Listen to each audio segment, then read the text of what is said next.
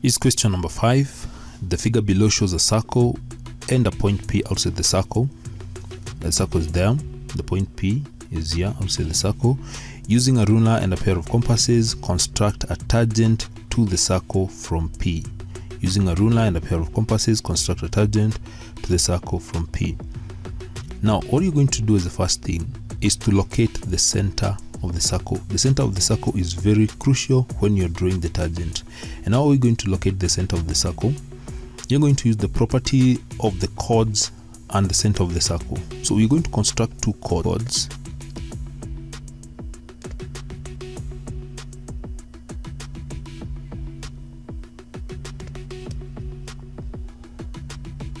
So those are the two chords. Then what I'm going to do, I will construct the perpendicular bisectors of each of those chords, and this is what I'm going to do. To construct the perpendicular bisector of a line, I take a pair of compasses are here. So I will start by constructing the perpendicular bisector of this chord. So opening this one. Construct the perpendicular bisector of that chord, we're going to stand at that point, mark an arc at the top there, then mark another arc down there, and then from there, after we make those two arcs, stand on the other side of the chord, cut that arc and also cut the other arc, then join the point of intersections of the two arcs using a straight line to get the bisector of that chord. So let's join using a straight line. So when you join using a straight line, that is what you're supposed to get. So make sure you're very careful here. So that is what you're supposed to get. So let us go to the other chord, which is this chord that is here. So we want to construct the perpendicular bisector of that chord as well. So I will stand here, my pair of compasses there, standing at that end of the chord. Then with the same radius, mark the other arc below, go to the other end of the chord, and then with the same radius, cut that arc below and the other one at the top. Then from there, take a ruler and join the point of intersection of those arcs. You should be very careful here. So join those points using a straight line to bisect that chord.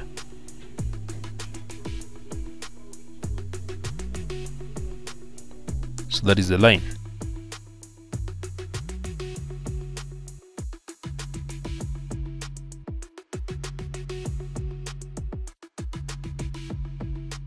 This point where the two perpendicular bisectors of the two chords are meeting, that is the center of the circle. So now what you're going to do, having obtained the center of the circle, we're going to join, we shall definitely join the center of the circle and this point where we are supposed to draw. There's this point that is opposed to this P, point P that is outside the circle. That is a point. So we shall join and make this one a bit longer.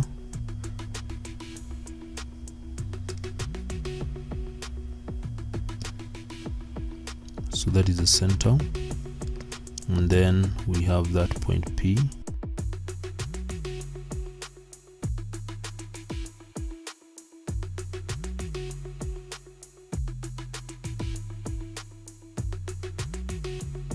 Now the next thing you're going to do is to construct the perpendicular bisector of that line.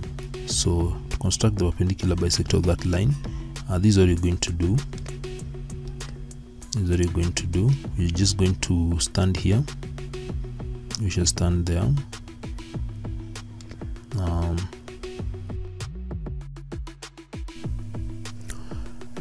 Now to bisect that line, we're going to stand at the center of the circle.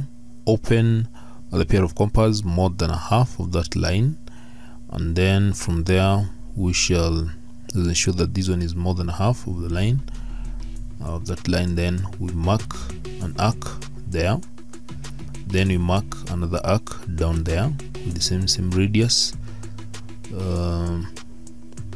Get some space here. So with the same radius we're changing, take it to P, then cut that arc that we made there. So cut that arc and then cut the other arc. So after doing that, you're going to join the point of intersection of the two arcs using a straight line. So let's join that using a straight line.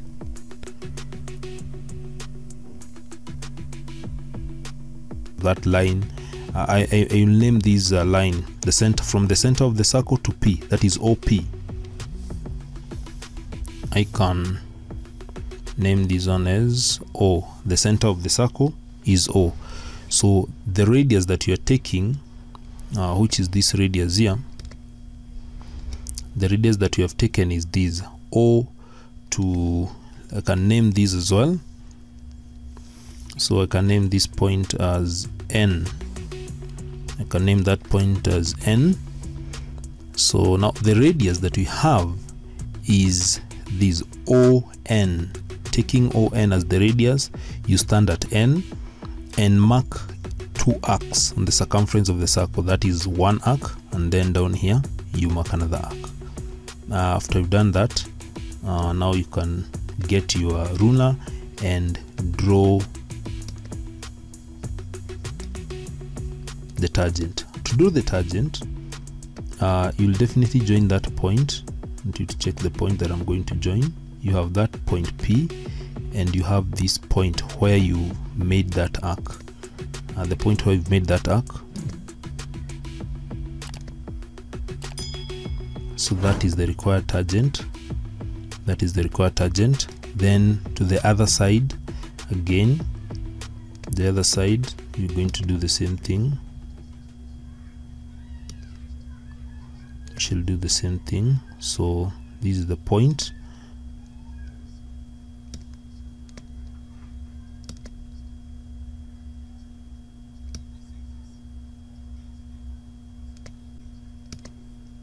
So this is the point that we're joining P, and this point where we made this arc.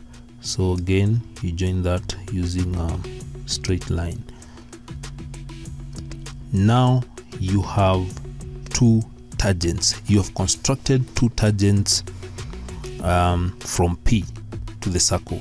So we started by locating the center of the circle. To locate the center of the circle, we use the property of the chords that the perpendicular bisectors of two chords will definitely meet at the center of the circle, or the perpendicular bisector of one chord. You can use one chord, it passes through the center of the circle. But to get the center, we use two chords, constructed the perpendicular bisectors of those two chords, and then from there, after obtaining the center, we joined the center to P, the point P. Then we constructed the perpendicular bisector of OP. Then N was the center of that OP. We took the radius ON, standing at N, mark two arcs on the circumference of the circle, and then join those two marks at those two arcs we've made using that radius ON to P. And that is how you construct the tangent. Thank you.